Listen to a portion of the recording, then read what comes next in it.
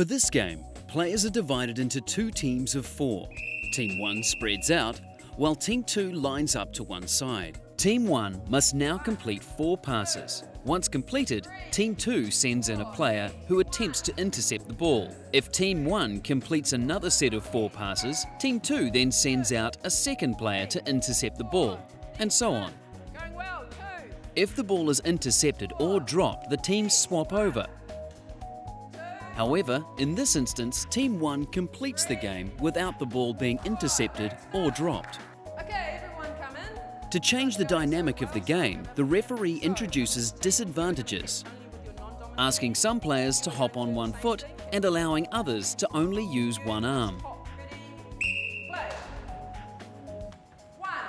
Slowing down the game is just one way to help include everyone. However, the game is now experiencing a lot of errors. To introduce a greater chance of success, the instructor swaps the ball out with a larger ball, which is easier to catch. It's all about finding balance and creating an even playing field. For more ideas on how to alter games successfully, see Net Video 3 on the principles of STEP.